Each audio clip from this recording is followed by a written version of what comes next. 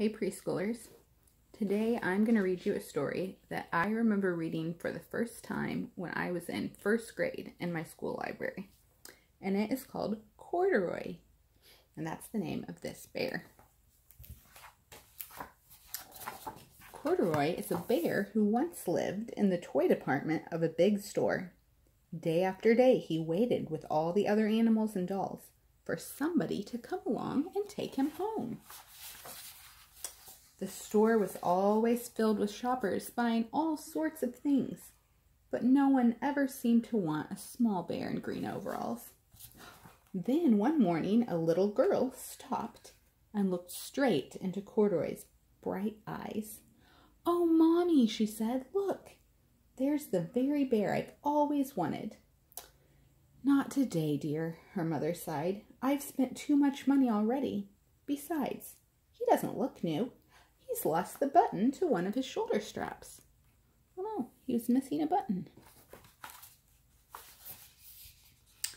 Corduroy watched them sadly as they walked away. "I didn't know I'd lost a button," he said to himself. "Tonight, I'll see if I can find it."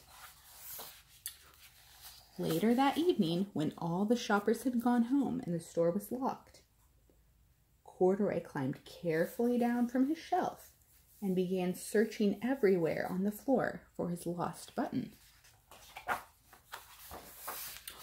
Suddenly, he felt the floor moving underneath him. Quite by accident, he had stepped onto an escalator, and up he went. Could this be a mountain? Corduroy wondered. "I think I've always wanted to climb a mountain." He stepped off the escalator as it reached the next floor. And there, before his eyes, was an amazing sight.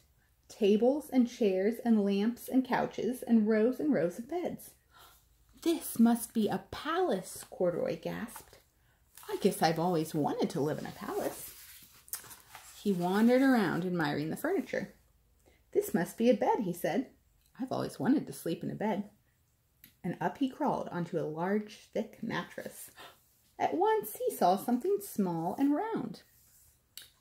"Why, there's my button," he said, and he tried to pick it up, but like all the other buttons on the mattress, it was sewed down tight. He yanked and pulled with both paws until, pop! Oh, there goes the button. There he goes. Off came the button, and off the mattress Corduroy toppled. Bang! Into a tall floor lamp. Over it fell with a crash. Whew, it's covering his ears. That was loud. Corduroy didn't know it, but there was someone else awake in the store.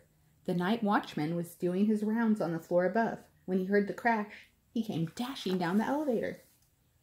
Nope, the escalator. "Now, who in the world did that?" he exclaimed. "Somebody must be hiding around here." He's looking for Corduroy. Oh my goodness, he flashed his light under and over the couches and beds until he came to the biggest bed of all.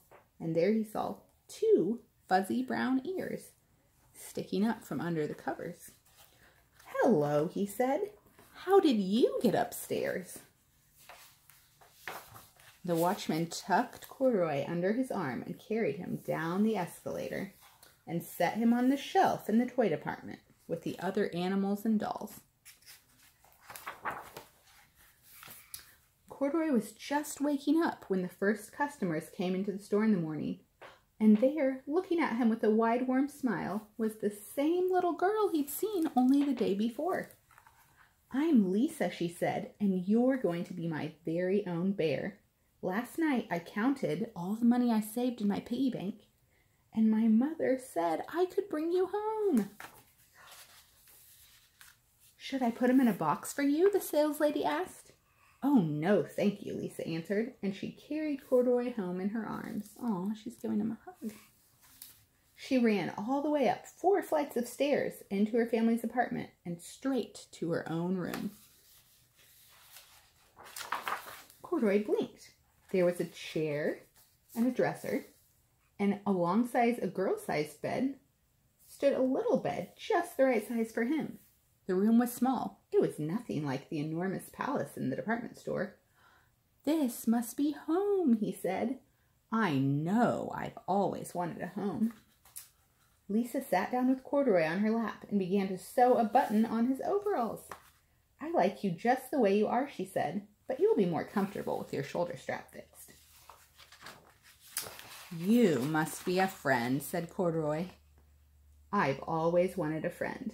Me too, said Lisa, and she gave him a big hug. Wasn't that nice? Corduroy found a home and a friend. Lisa saved her money and bought him from the store and brought him home. Have you ever saved your money to buy something special from the store? Well, I will come back with another story for you tomorrow, and I've got some good ones this week, so I hope you tune in.